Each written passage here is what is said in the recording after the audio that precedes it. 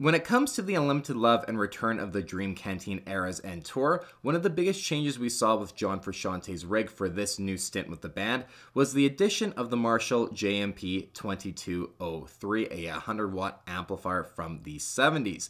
Now, this was really interesting because, of course, John Frusciante's amp rig, the last time we had seen him with the Red Hot Chili Peppers, consisted of two Marshall Silver Jubilees and the Marshall Major. Of course, one of those Silver Jubilees was used in the slash rig format with the Les Paul to perform songs like Ready Made.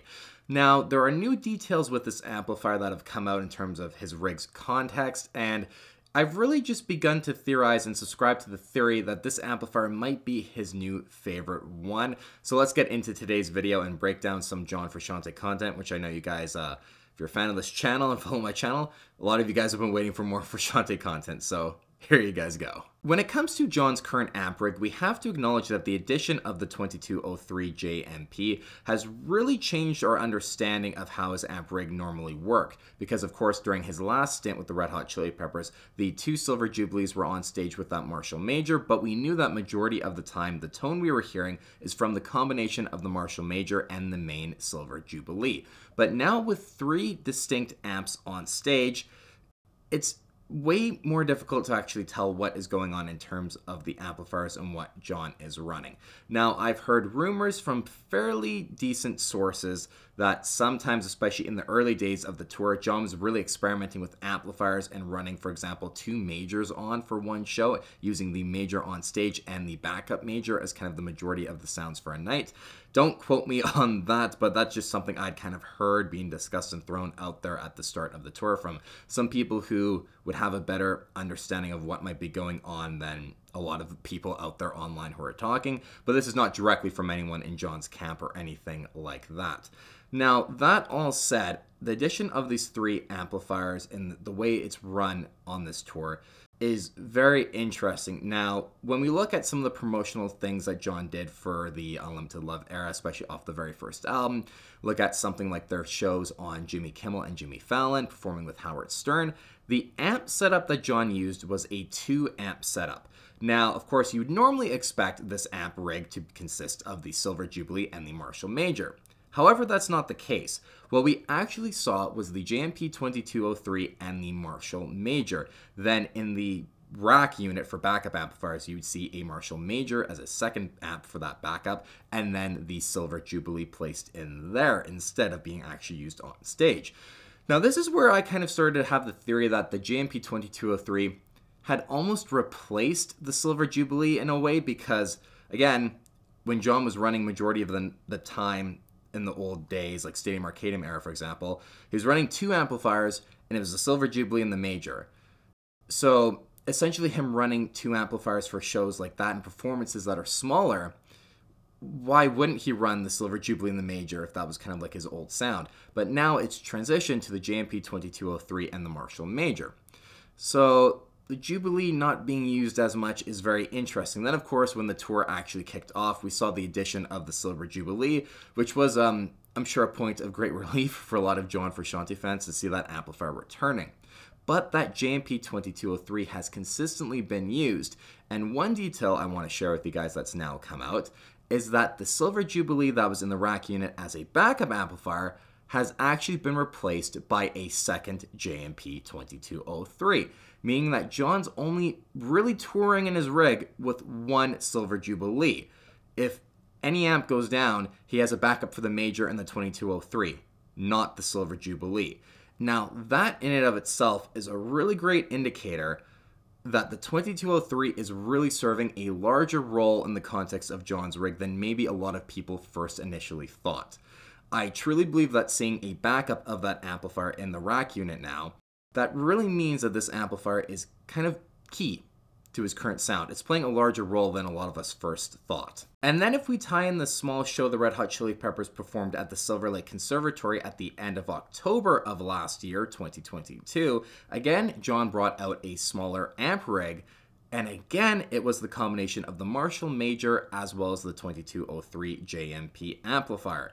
So we've seen from the start of the Unlimited Love era, then, you know, fairly far into the tour and this era, of course, with the release of the second album as well, again, for a smaller show, John relied on the amp combination of the 2203 and the Marshall Major, not the Silver Jubilee.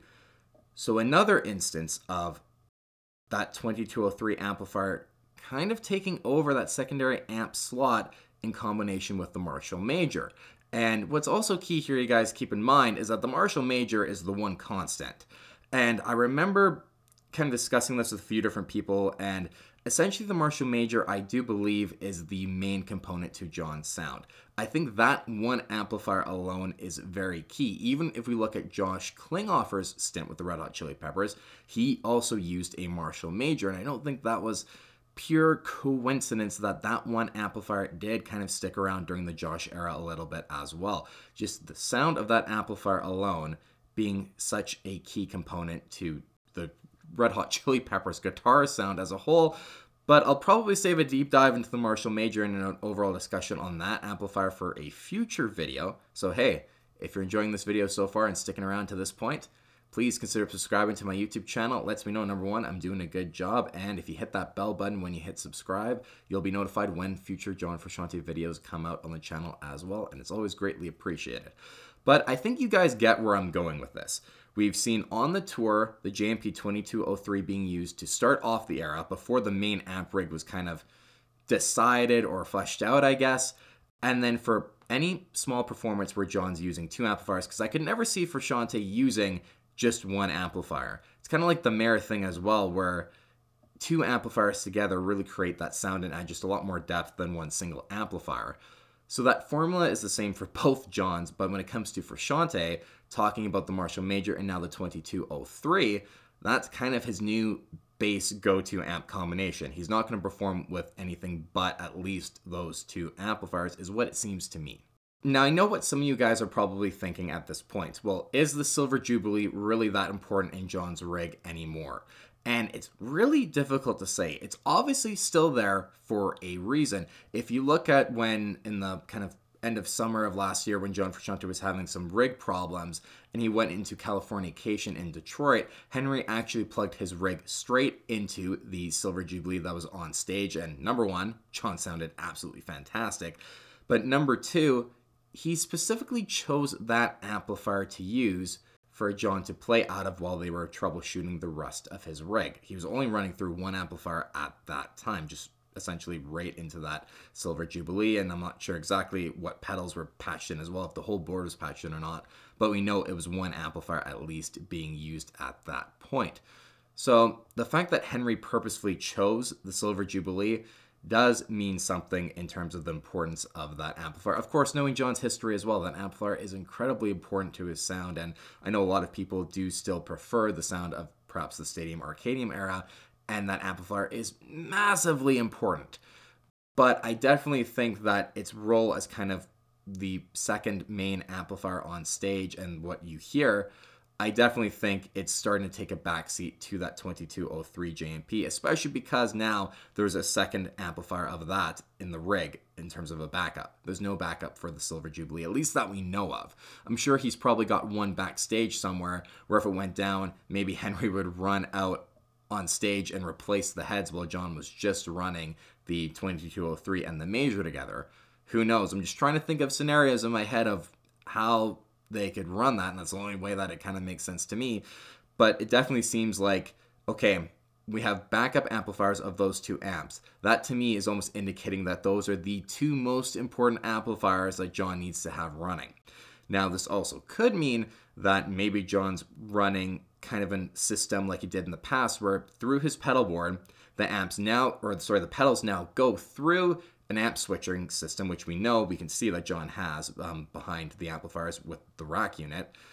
And when he's playing songs like Californication, or he's bringing out perhaps the Gretsch White Falcon, he's going back to using a Silver Jubilee just for those songs, but for the majority of the night, maybe we're just hearing that 2203 JMP and the Marshall Major. Like when he performs those smaller shows. Maybe that's actually what is going on as well. So in their mind, that's the amp rig you're hearing 95% of the night. We need backups for those amplifiers. If the Silver Jubilee does go down, it's not that big of a deal because it's only being used a small amount of the time. These are all just different theories I'm throwing out there for you guys to encourage some discussion in the comments down below.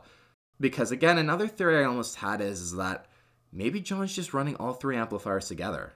That would be one hell of a sound, and it's very possible that that's what's going on as well. I don't know for sure what's going on. If anyone in John's camp is watching this video and knows what's going on, please let me know in the comments down below, because that would be fantastic, because I'm extremely curious as to what his amp rig is like now and the exact details of how it's being ran and what we're hearing on a nightly basis when it comes to the tour. So hopefully you guys enjoyed today's video. I just really wanted to discuss the 2203 from seeing this awesome shot of the rack unit and the backup amplifiers behind the main amp unit on stage. Just made me think, okay, more essentially evidence that the 2203 really is an amplifier that John is currently loving, and hopefully we get to see it more in future tours, because I love the amplifier. I have one. It's a great sounding amplifier, and it just was really funny when the very first Red Hot Chili Pepper shows happened, and I was looking at John's amp rig thinking, wait, is he using one of those amplifiers just like the one I have in my basement? No way, kind of deal. And I just thought it was awesome. And it was hilarious that I'd been after an old 100-watt Silver Jubilee for so long, and then here goes John Frusciante and using one of these amplifiers. It was just it was a pretty funny moment, and it was a bit of justification, I guess, in my love for this amplifier and how great I think it sounds. So that if John's picking it and using it, his ears are obviously way better than mine.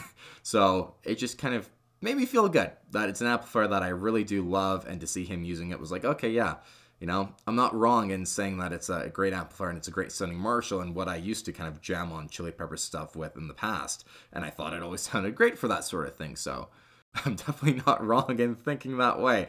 So you guys, if there's any other John Frusciante content you want to see on the channel, please let me know in the comments down below. Sneak peek for you guys if you stuck with me till the end of this video here. We're going to be discussing something with the Marshall Major that was on stage, I believe for the Mexico show. It was where it actually was off. And it's an image that's kind of circulating online. It's been sent to me by a few people. And they're like, well, why is the standby on during the set? So I have essentially a theory and I think some evidence as to what is going on. So that's going to be another upcoming video discussing Frusciante's amp rig and kind of some more context, I guess, on how the amp system works overall and how backup amps work. So stay tuned for that video coming out on the channel. But as always, if you stuck with me till the end and till this point, thank you so much. You're awesome. I really appreciate you. And until the next one, you guys, take care. We'll see you soon. Anyway, go ahead and click the subscribe button if you like what you see.